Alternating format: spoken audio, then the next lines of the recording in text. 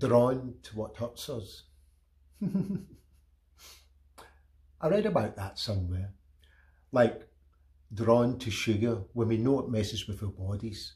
Like getting pissed or smoking way too much. Well,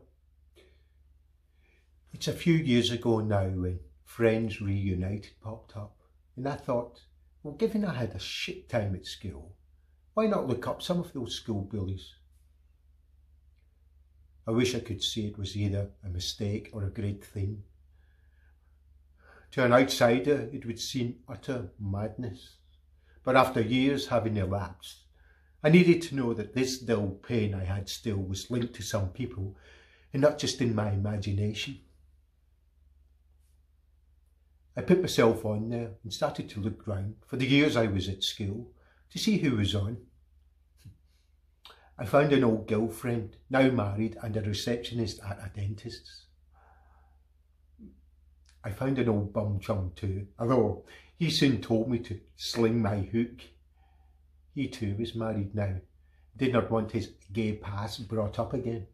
Like I would cause any trouble to anyone. If there's anything being bullied taught me, that it's not worth seeking revenge. Or is it 4 years of counselling that gave me that revelation?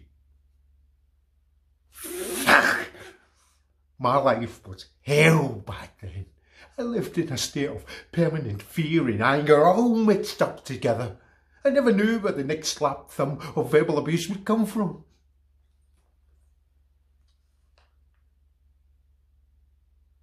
This was a place I had to go to. If I had played truant, then the home punishment would be dreadful. It was a perfect trap, and there was no one to tell about it. My dad's response was fight back. Not a good idea if you're not a fighter by personality.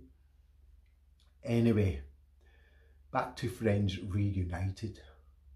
I did say hello to a few of the perpetrators, but they were all sweetness and light, like nothing happened, right?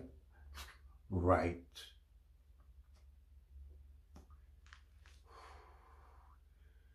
Only John apologised for terrorising me, which was kind of okay, but we still didn't have anything in common. In all, it was a disappointing exercise. But I did take comfort in just how boring some people's lives had become. Weighed down by families, keeping them in place. I have taken control of my life and I'm happy. It took years though, and those are times I will never get back, though heaven knows I try.